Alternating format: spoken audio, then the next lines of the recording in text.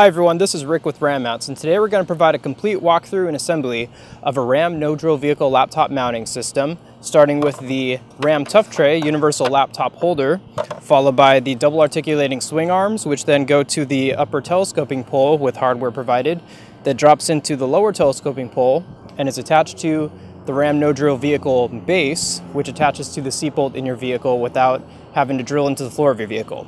Now, the design of the base can be custom depending on the vehicle that you have, but in this install, we'll be putting this in a 2015 Ford Focus.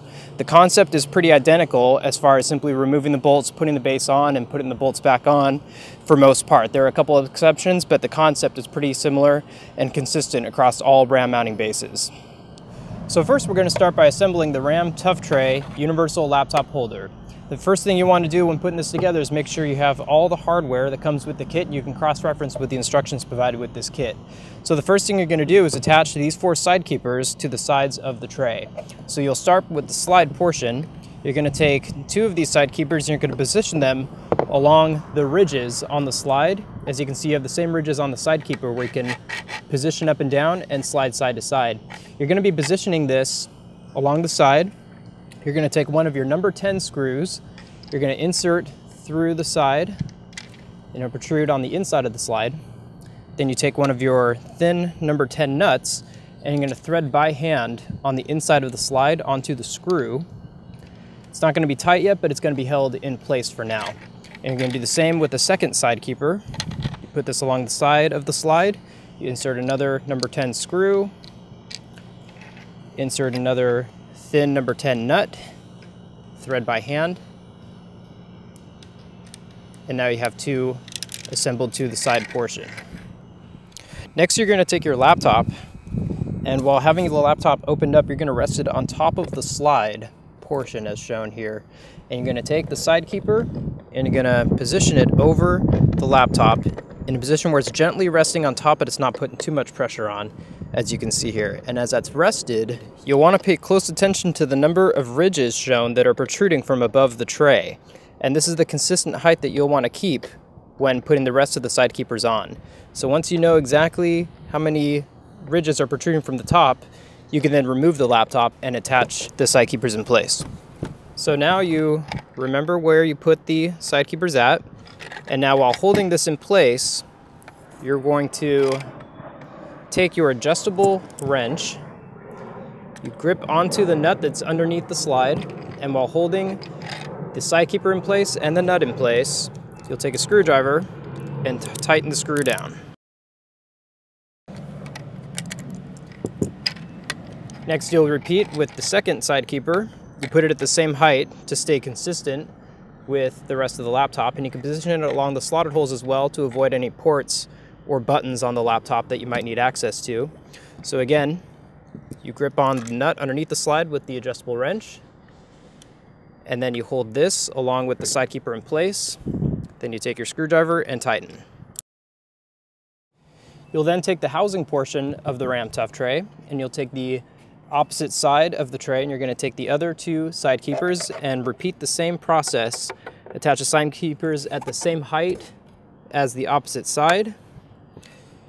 Insert one of the number 10 screws. Insert a nut underneath, number 10 thin nut. Thread by hand. Hold in place the adjustable wrench. Hold the side keeper in place and tighten.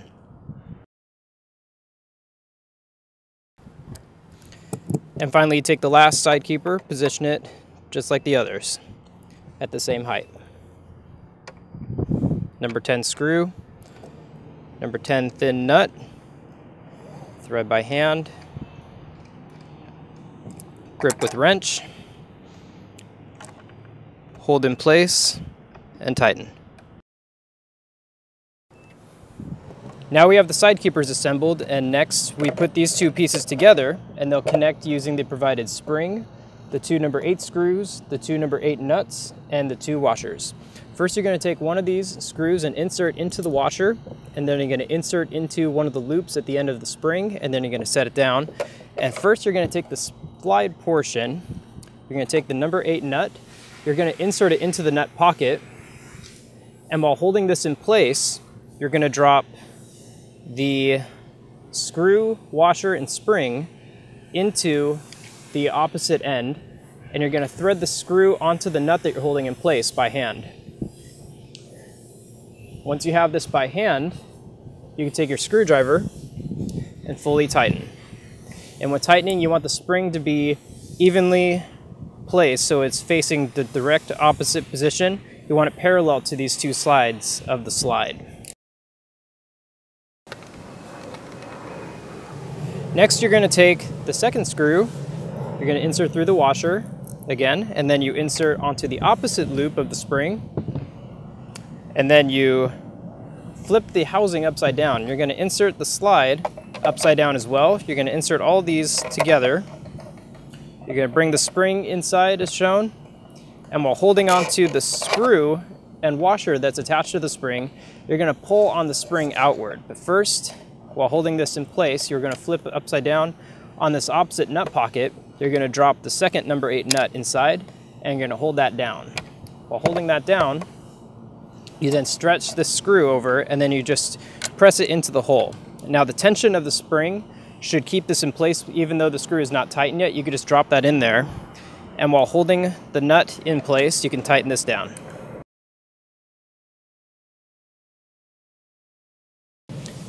As you can see, the Ram Tough Tray is now fully assembled. So the Ram Tough Tray still has a set of 4 number 10 screws and number 10 nuts, and this hardware is going to be used to attach the Ram ball plate to the bottom of the tray. And this is part of the swing arm assembly that comes with any standard no-drill vehicle laptop mounting system. So you take the ball plates off and you set the swing arms aside. Now the first thing you're going to do, it's suggested to take a pen and take one of these nuts, and you're going to take the nylock side facing towards the pen. You're going to insert the pen into the nut, and then you're going to take one of these 4 nut pockets on the front of the tray. You're going to insert with the tray upside down, insert the pen up, and then mark, keep track of which hole you're lining up with. And then once the nut is inside, you take the pen out and flip the pen upside down so the flat side is now holding the nut in place. And now while holding the pen in place, you flip this upside down and you have that same hole marked. You're going to take one of these number 10 screws and you're going to thread into the nut by hand. But first you line up the ball plate, and you want to make sure all 4 holes are lined up with the holes on the plate. And then by tightening down by hand, this will hold the screw in place without having to keep the pen inside. And once you feel the tension and the threads engaging, you can repeat the process for the remaining 3 nuts.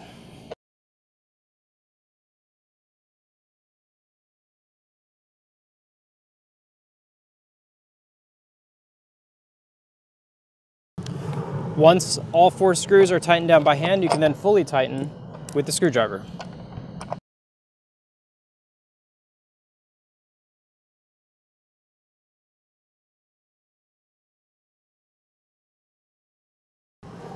And now your Ram Tough Tray assembly is complete.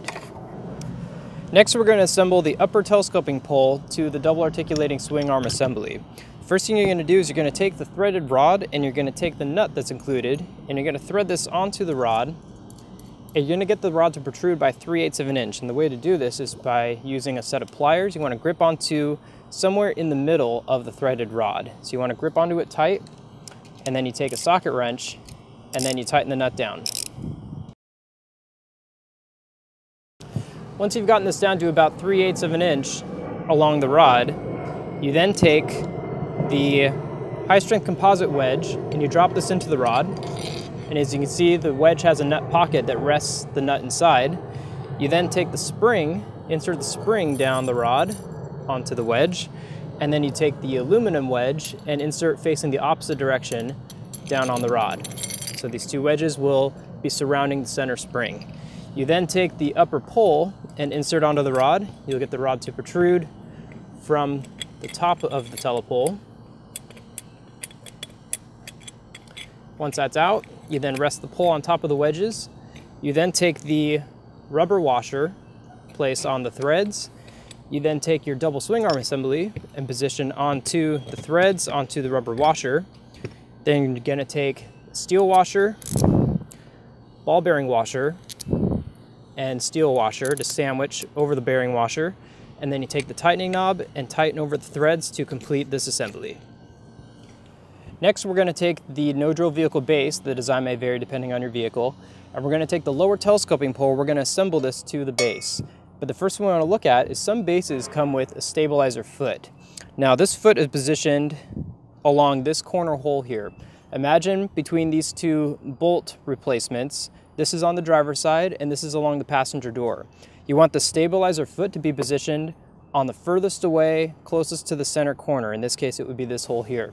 So the first thing we'll do now is we'll take the lower pole and we're going to line up these bolts here. The lower pole comes with a set of carriage bolts, nuts, and washers. So you're going to take a carriage bolt, you're going to insert into one of the holes. Again, you're going to leave this last hole empty until we put the stabilizer on. On the opposite side, you're going to insert a fairing washer, lock washer, nut, thread by hand, and then repeat for these two more holes here.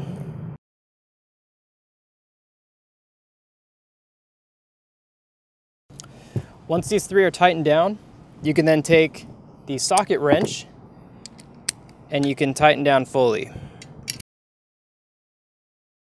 And then you take the rubber caps and replace over the nuts to protect the user from the sharp edges of the hardware. Now, as you can see, the lower pole comes with another set of carriage bolts and nuts and washers for putting on this extra hole here. But since this base comes with the stabilizer, we're going to put the stabilizer on this hole instead. So we're going to take this foot stabilizer hardware. First thing you're going to do is figure out how much of a gap you need.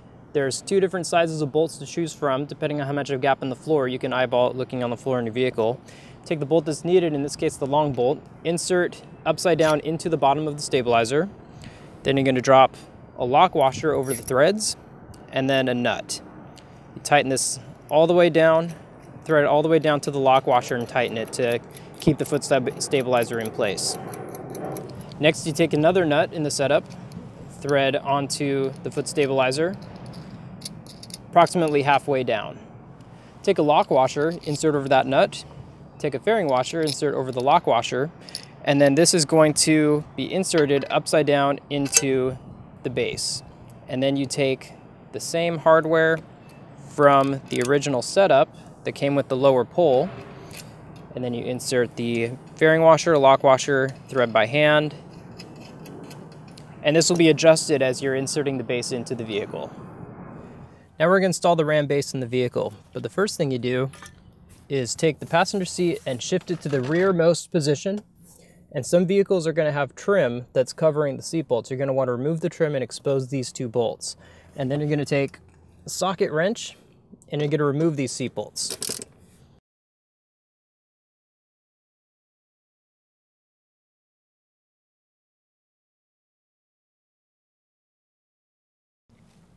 So once you get these bolts removed, you're simply going to attach the Ram base and then retighten the bolts. But depending on the vehicle, as in this case, you'll see in this vehicle, the seat bolts are countersunk into these holes. It's not completely flush. So what Ram offers, depending on the vehicle, some of these vehicle laptop bases will come with some standoffs, as well as some longer bolts that will be replacing the regular seat bolts. So you'll be storing your factory seat bolt and using the seat bolts provided by Ram. And when doing this, depending on the vehicle, some bases are meant to fit multiple vehicles. You want to take the factory bolt that was in the seat originally. You're going to figure out which of these bolts have the correct thread pattern. Sometimes the threads are different. Some are standard, some are metric. In this case, you would use these standard bolts to replace the factory bolts. And you're going to take the provided standoffs that come with the vehicle, and you're going to place these over these countersunk holes. And what this is going to do is it's going to offset this countersunk area, and it allows you to mount the base flat onto the holes. So then you take the base and you position it over the holes as shown. And when you have this properly positioned, you then take your seat bolts, the new bolts that came with this hardware pack, and you're going to drop these into the holes and you're going to tighten these down. And these also come with a set of washers to protect the base coating as well. So here's a better overhead view of the base layout. As you can see, the two empty holes are lined up with the base, and the standoffs are underneath the base. So now you take the two longer bolts provided with the standoffs, if you did receive standoffs, And with the washer inside of the bolt first, you thread by hand inside of the hole. Once it's in there a few turns, you then insert the second bolt into the opposite hole by hand. Once it's in there, you can start tightening down with the same socket wrench.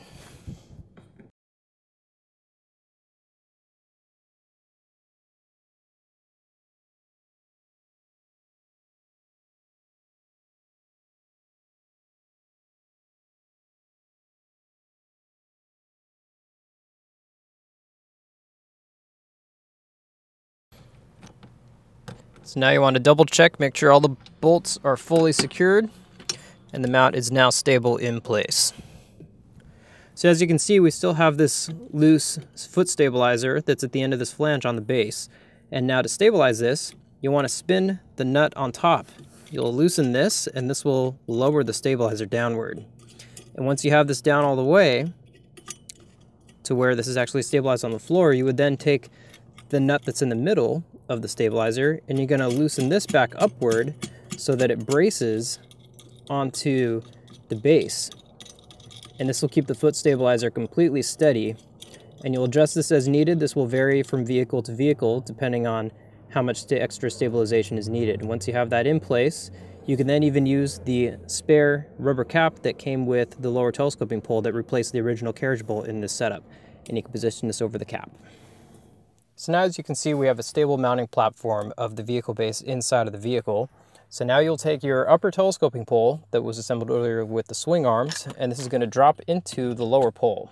By simply dropping inside, you can then position the direction of the swing arms coming off of the pole, and then tighten the knob in place to secure. You can then take the Ram tough tray that was assembled originally, and you're going to take the ball component that was assembled underneath it, and this is going to drop into the open socket that's at the end of the swing arms. So by dropping into the socket, you then tighten down on that knob, and that will secure all the components in place, and you're going to have a complete rugged laptop mounting system in your vehicle, whether in motion or when parked. In this example with the G-Tac laptop, you have the laptop opened up, you insert on one side of the laptop and then expand the spring-loaded tray outward and then drop the laptop in place. And now you have a rugged mounting platform for your laptop in your vehicle. One of the great things about Ram mounts, other than that they're made in the USA and backed with a lifetime warranty, is that the components are interchangeable with each other. So if you ever switch from a laptop to a tablet, you can always remove the laptop tray portion and replace it with a tablet holder, such as in this case with the Ram X-Grip universal tablet holder that's also spring-loaded. You can take the same ball component and drop the X-Grip into the swing arm setup instead of the laptop tray. And so this allows you to easily convert your laptop holder to a tablet holder in your vehicle. In this example, we can see this holding the Samsung Galaxy Tab 4 10.1 series as shown here. So you have modular system. You can interchange components to get any system you want in your vehicle for any rugged application, whether it be a tablet, laptop, or any other electronic device.